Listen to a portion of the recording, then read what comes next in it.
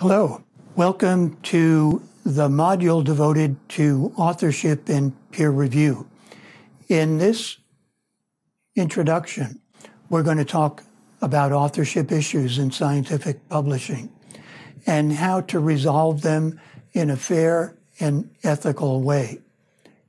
Authorship is one of the most contentious issues in scientific publishing.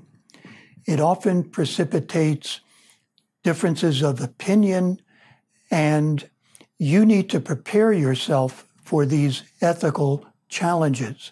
So pay special attention to the readings and to the issues that we're going to review in this introductory lecture. What you will find is that the rewards of authorship in the long run far outweigh the hard work and the challenges involved in the ethical and equitable distribution of authorship credits. Why is authorship important in scientific publishing? Authorship and scientific journals in particular provide certification in a public way of the truth of a publication. So if the article is submitted, it's subjected to peer review, it is evaluated by an editor who has extensive experience in that area, it is revised systematically, and it's published in a reputable journal. All of these things imply that when somebody goes on the internet or into a library and picks up that journal issue that has your article, all of this implies that they can put faith in the truth, in the validity, in the accuracy of that particular publication. And that's why authorship is so important. It's a responsibility, but also you can take pride when you are an author of an article published in a scientific journal because the journal is certifying that your article is accurate, truthful, and important. Authorship also has a practical side where it represents the equitable assignment of credit. Credit is due to the people often in proportion to the amount of work that they put into developing a project that leads to an article, but it's also in proportion to the creativity and the originality of the thinking that went into that article. Either way, authorship should reflect the originality, creativity, amount of effort in a substantial way that is devoted to that article. It should not reflect uncreative activities, lack of effort, or the types of activities that go into a project and a publication that may not represent a substantive contribution. Other reasons why authorship is important are because they reflect the productivity of the author, they can lead to career advancement and promotions, and they carry a great deal of prestige. But there are many problems along the way to publishing an article. One of them, in terms of authorship, is the failure to involve potential authors.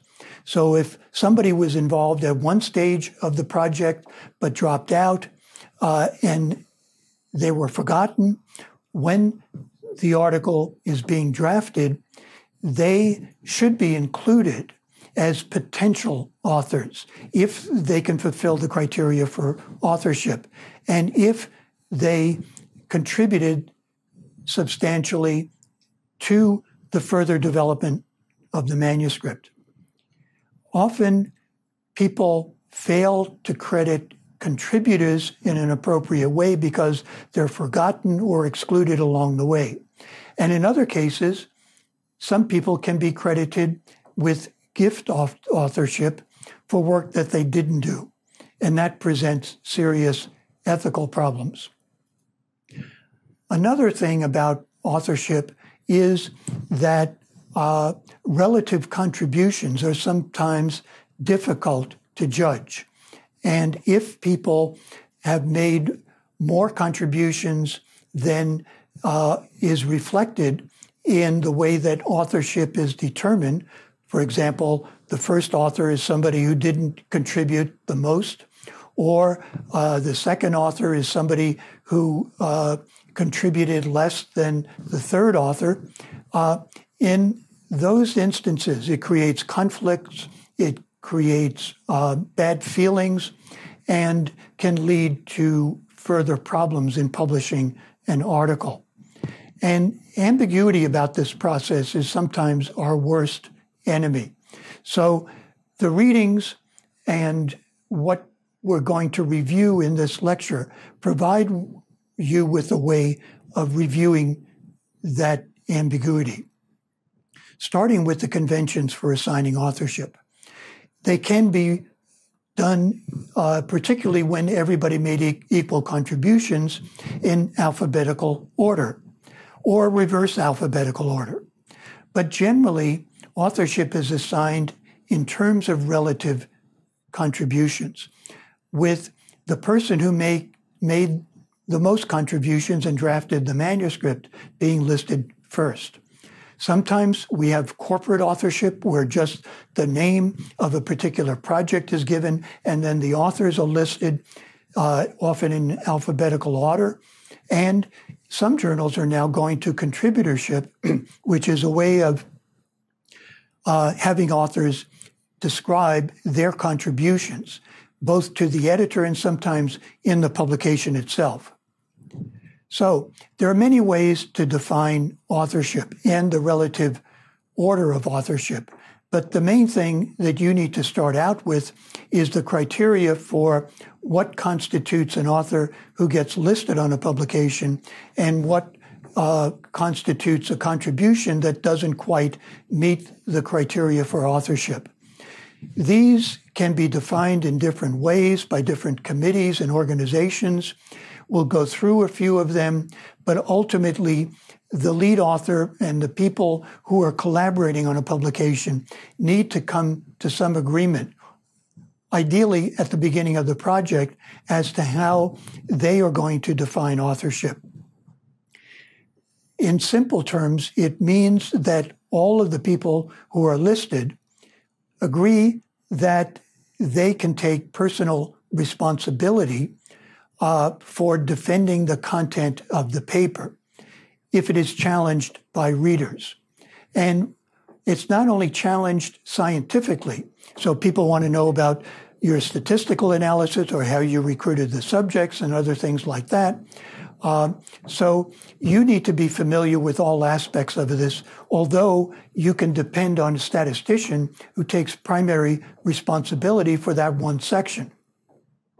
You also need to be able to defend the article publicly. So all authors should be able to make a presentation and to answer questions. The content needs to be taken into account. Often the content is particular to one type of expertise, but you need to be responsible for all of the content of the manuscript, although, as I mentioned, not in as much detail. Authorship from the International Committee of Medical Journal Editors means that you need to take personal responsibility in public, and all the authors should have contributed to the conception of the research or the scholarly publication, its design, or the acquisition of data, or its interpretation, and the drafting of the article, and the final approval of the published version. All of these criteria are important to discuss among your potential authors, the number and the order of the authors need not be decided in advance. Often you can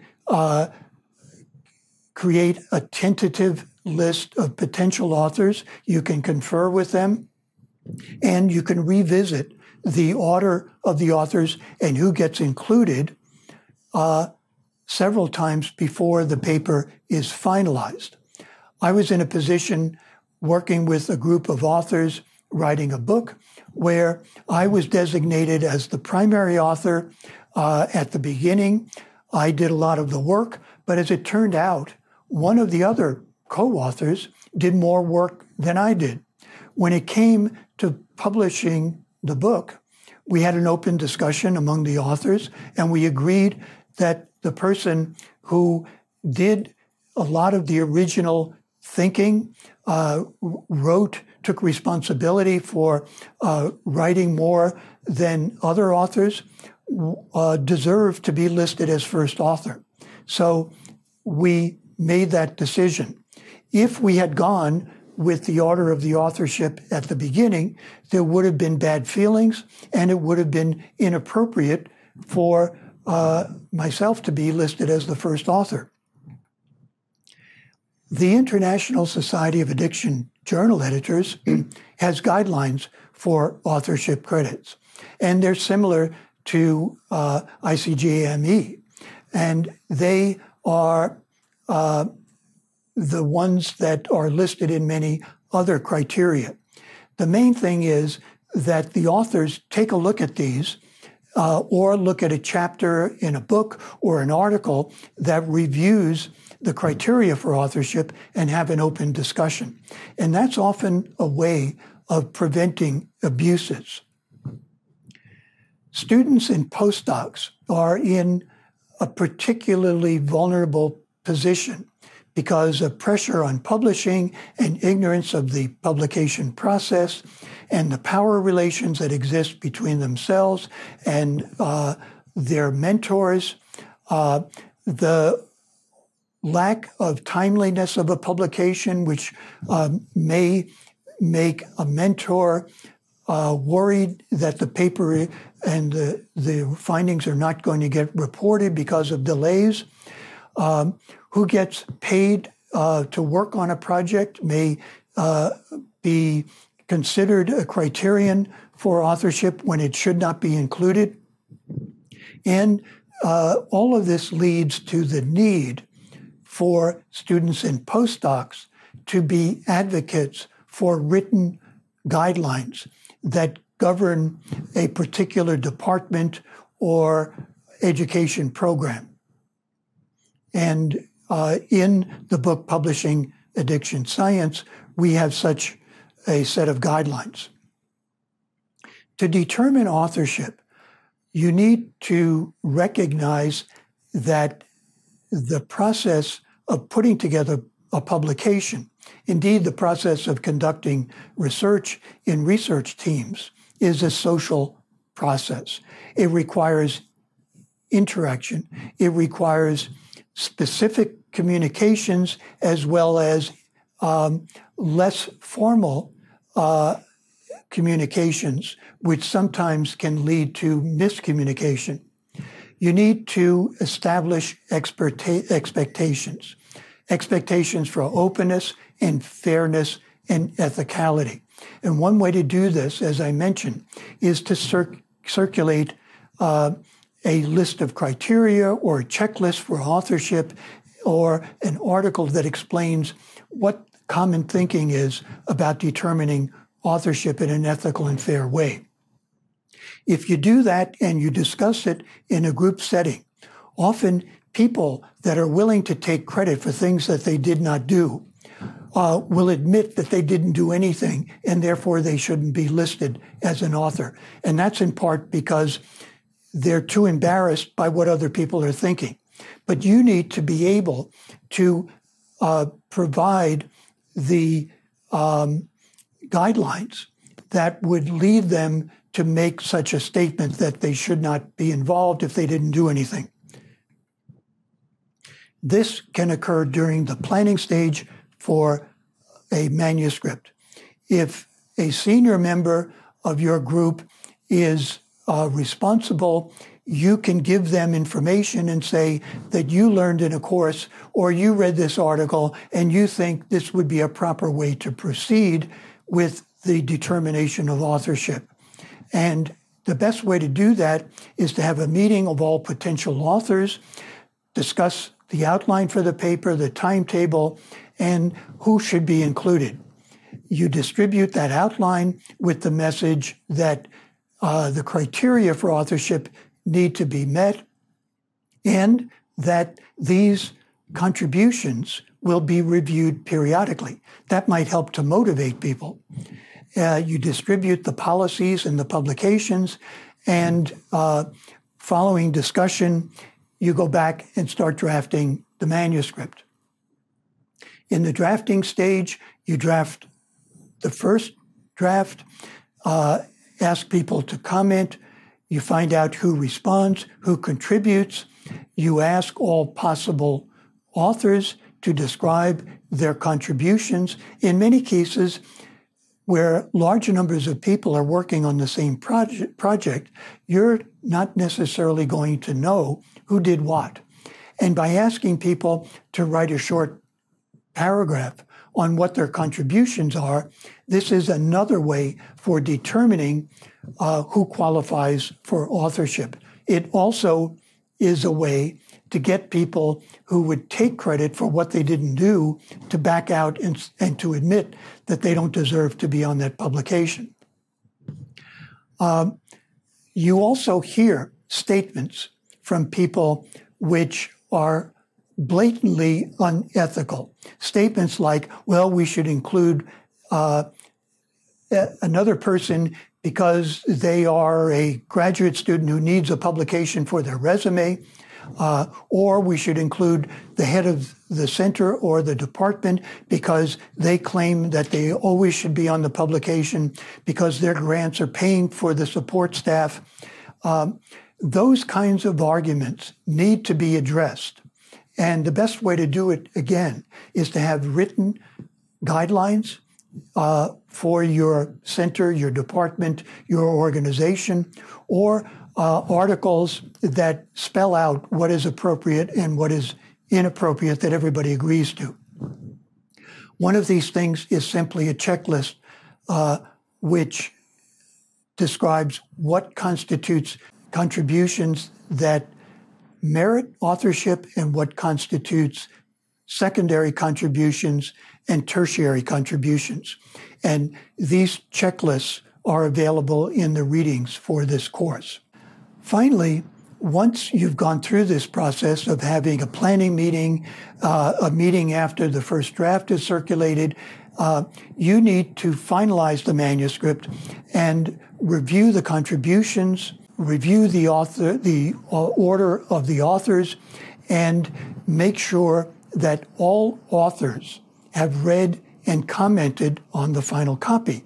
More and more, journals require that each author listed be prepared to sign a statement saying that they were part of this process and they read the final version of the manuscript. And that gets back to one of the key criteria for authorship, which is taking public responsibility. As you will learn about in some of the readings and the videos, in some cases, people who are listed as authors, particularly on major publications, have later regretted that because they didn't pay attention to the process. They took advantage of other people by listing themselves when they didn't know what was going on in the publication. The publication turned out to be fraudulent, and now their name is on it, and they're embarrassed, if not liable, to lawsuits. So in summary, to prevent authorship problems, have early agreement on the roles of the contributors and the collaborators, and how you're going to arrive at authorship credits through weighing the relative contributions of different authors. The lead author needs to periodically review the status of authorship credits with other people, and the lead author, if it's not you, needs to be reminded of the criteria that are now considered standard in scientific publishing. And the best way to do that is to use the scientific society guidelines that have been promoted both in the addiction field and in other areas of science. If you do that, you'll avoid a lot of problems, and you will be rewarded not only for yourself but for others in giving credit where it's due.